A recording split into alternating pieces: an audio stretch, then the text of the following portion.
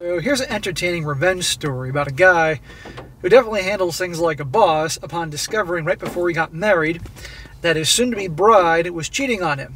And let me tell you, not just cheating with some random stranger, no, she's cheating on him with his brother and also her female best friend. So obviously this chick goes both ways. She likes both egg rolls and sushi.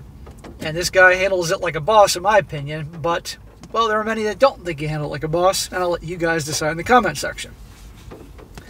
Titled, Am I the a-hole for leaving my fiancée at the altar after discovering her affair with my brother and her best friend? He says, I, a 29-year-old male, have been with my fiancée Emily for 5 years. We got engaged a year ago, and our wedding was supposed to be a fairy tale. Oh, for goodness sake. Everything seemed perfect until last week.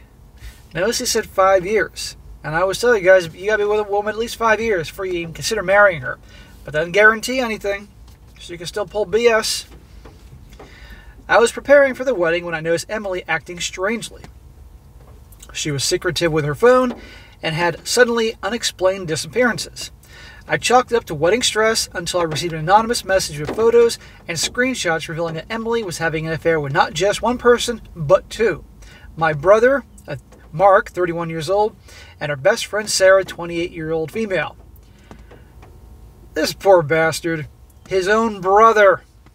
I've covered stories like this when the brother's doing the girlfriend or the fiance, whatever, but it's unforgivable.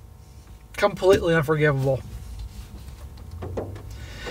I was devastated to say the least. I confronted Mark, who admitted everything and said it started as a mistake, but evolved into something more. Mistake? Here, I'm going to punch you upside the head a few times and let's just see if you think that was a mistake. No, that's not a mistake, asshole. I'm your brother and you're doing this to me? No, we're done. And you better start running because believe me, I'm going to catch up to you and you're going to get the ass whooping of a lifetime. Sarah, on the other hand, denied it at first, but then broke down and confessed, saying she and Emily had always been closer than I realized. So his fiancée here is a serial cheater. Probably the whole relationship she's been a cheater. This guy here is probably like the nice guy she settles with. But as it turns out, he's not so nice. I didn't know what to do. Calling up the wedding seemed drastic, but marrying someone who betrayed me with two of the people I trusted most felt impossible. I decided to go through with the wedding to gather my thoughts. But as I stood at the altar, watching Emily walk down the aisle, all I could think about was the betrayal. So, he could have certainly ended this whole thing ahead of time. I mean, if his mom and dad put up the money, or usually it's the bride's family puts up the money, but if his mom and dad put up a bunch of money, he went with this anyway, with the intent of doing what I know he's going to do, that ain't cool to them. But if it wasn't his mom and dad's money, then, but then again, her parents' money too, but anyhow. So once she reached me up at the altar, I couldn't go through with it. I took a deep breath and told everyone what I had discovered. Man, right up there in front of everybody, huh? Emily burst into tears. Mark looked horrified and Sarah ran out. My parents were furious and the guests were in shock. Well, I can imagine. How's his bro still there at this wedding, even after he confronted him, I guess, a few days before this whole thing? And I know how his brother's there at the wedding, showing up with bruise marks on his face because he probably got an ass whooping. That's one part here I question. Now both families are divided. My parents are supporting me, but Emily's parents are calling me cruel for humiliating her publicly. Your bitch-ass daughter's been cheating on me the whole time, no doubt, with my brother and her friend for a whole sushi egg roll tour of Asia fest here. And I'm the bad guy? She deserved to be punished. She deserved to get that. Oh, I said the P word. Hope YouTube doesn't flag me here. Our friends are split, with some saying I did the right thing, and others saying I should have handled it privately. Well, now we have a good story to share. Emily's been texting and calling me nonstop, begging for forgiveness, saying she made a mistake and wants to fix things. Again, this whole mistake song and dance. If you forgot to pay the car bill and the bank called you about making that payment, otherwise they're going to have the repo guy come and take your car away, okay, it's a mistake. Or if you got to pay the electric bill. But this is a full-fledged affair with two people, and there's probably more. It's not a mistake. Mark has disappeared, and Sarah is posting cryptic messages on social media about betrayal and forgiveness. So yeah, whatever. I'm heartbroken and confused. Am I the a-hole for exposing Emily and leaving her at the altar, or should I handle it differently? Well, I'm a heartless bastard, so I say good for you. And I don't care. I think it's funny. My only issue is if his parents put up the money. You know, like, obviously these things, you know, you get so close to the wedding, I think they're non-refundable. But I'm sure if something was done, they could have got some money back. So I don't want his parents, who did nothing wrong, to get hurt.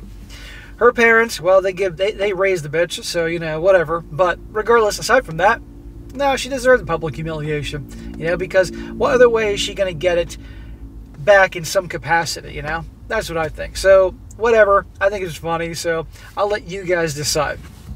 Now, the comment section is very divided here, as you can imagine. Comment section also says that they think this is bullshit, but I've yet to ever cover any story posted online that there weren't people calling out saying it's BS. So one guy says here, not the a-hole.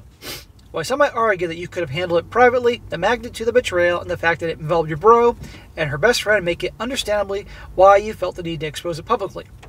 It was a way to protect yourself and avoid any further manipulation or gaslighting. Well, certainly there's no way for her to control the narrative now. Now the guy says, Emily's parents can go pound sand.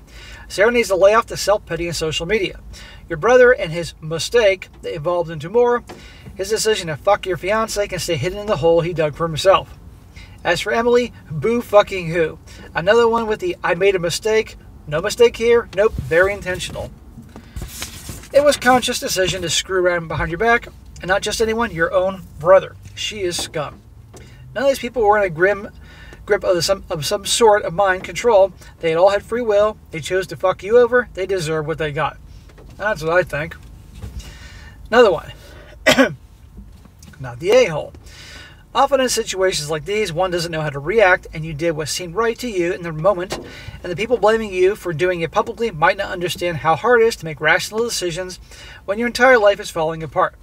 Let's remember that, guys. This is the woman that he was going to marry, obviously in love with, obviously more into the relationship than she was, and not just she betrayed him, but with his brother. I mean, just try to put yourself in his shoes. So, if there's anybody who can get a pass for not thinking clearly, it's this guy.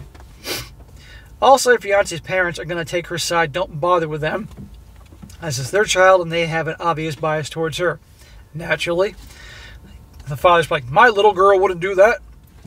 Friends are free to have an opinion of their own. You should focus on yourself and only yourself. It will take time to heal from the betrayal from your fiancé and your friend, but it will eventually happen.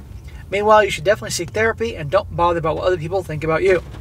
Well, this guy's a good guy, and obviously he's going to care what people think. But at the end of the day, you got to take care of yourself, guys. So, I think it's funny. Screw all those people, and there's no way she can try to control the narrative now. I mean, she can try, but, you know, this guy's got evidence. And I still want to know, and I'm sure a lot of you guys are thinking this, who the heck sent him those pictures? That's the question here. I don't know, maybe somebody that she screwed over to. Who knows? But regardless, I think it's pretty darn funny.